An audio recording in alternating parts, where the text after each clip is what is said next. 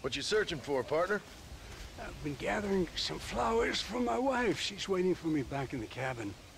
That's very sweet of you. And we've been together 50 years now, me and my darling Annabelle. She's always loved these wild fever few that grow around this place. You know.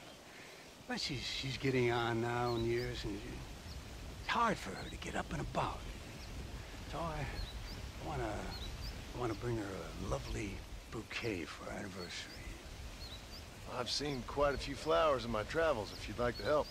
Oh, yeah. Listen, these old fingers ain't what they used to be. Yeah, I'd love it. Sure, bring me any pretty ones you find, huh? Don't let the grass grow under your feet.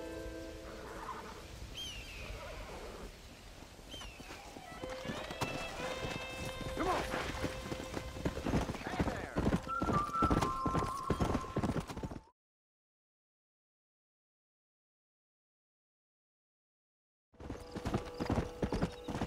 Easy.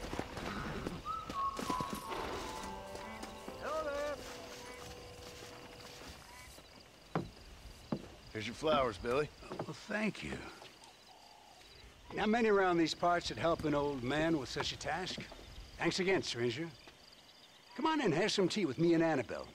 I'm sure she'd love the company. All right. Maybe just for a minute. It's my other half, lovely Annabelle. Much obliged. This man helped me find these lovely flowers, Annabelle. Not half as lovely as you. Yeah, no, you don't look a day over 30, ma'am. Wait, it's the fine air and the good living up here in New Austin that keeps us so young and full of vigor. Annabelle was mentioning she wants to go up to Blackwater, ride one of those newfangled motor cars, you know? No bumpy old horse carriage for my angel. That's a good idea, Billy. I should get going. Well, you haven't had your tea. And Annabelle baked her special blackbird pie. Yeah, I'm sorry, Billy. I must have forgot. I've got an appointment with Planet Earth. Nice to meet you, ma'am. Farewell, John. Stop by any time. Oh, we play bridge on Thursdays. I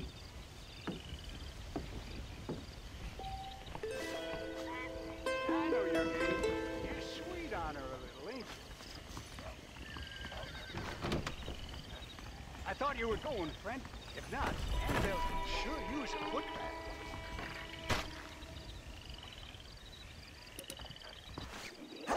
If it's the money you want.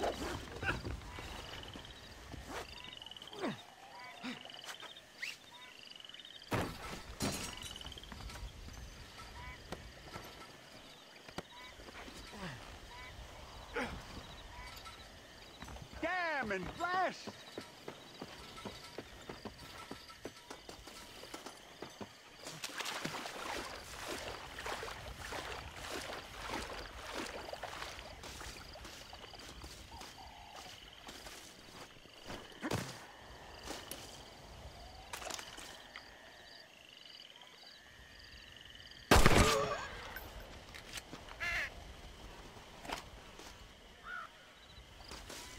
Just a little something for my troubles.